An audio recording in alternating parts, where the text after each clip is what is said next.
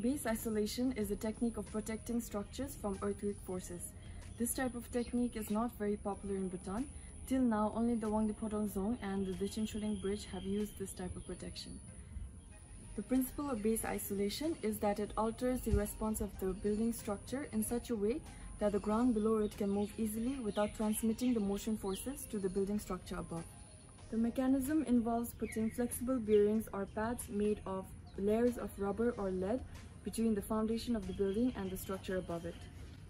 These base isolators move and stretch under pressure and absorb much of the earthquake's impact by reducing swaying and shaking during an earthquake.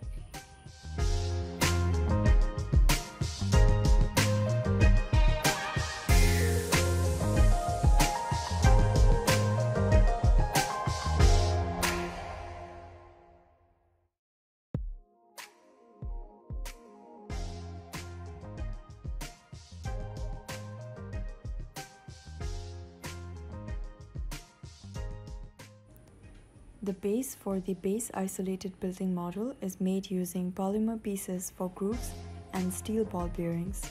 The building model is placed upon these ball bearings.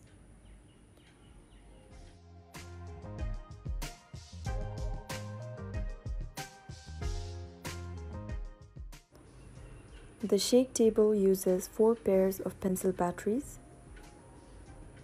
This is the gear system for the shake table.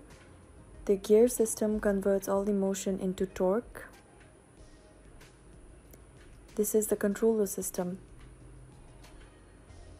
This one uses 2 pencil batteries. This uses 4 batteries. This uses 6 batteries. And the highest we can go is to 8 batteries. This simulates the different frequencies of an earthquake.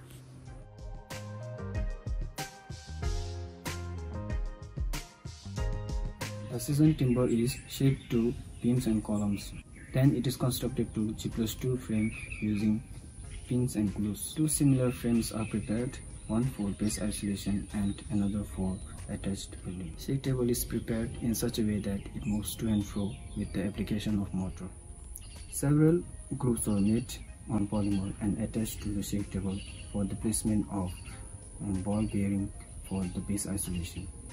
One frame is placed on the bearings, whereas another frame is directly attached to the shake table. The first one acts as a base isolated building and the second one is the attached building. A container with half full water is placed on the attic of the frame to examine the motion differences.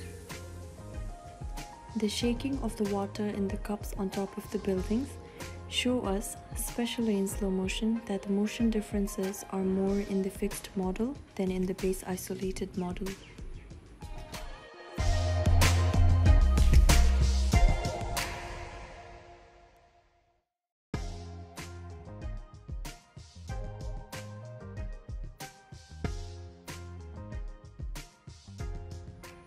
The significance of base isolation is that it enhances the performance of structure under earthquake load, and it also reduces the damage and destruction during an earthquake.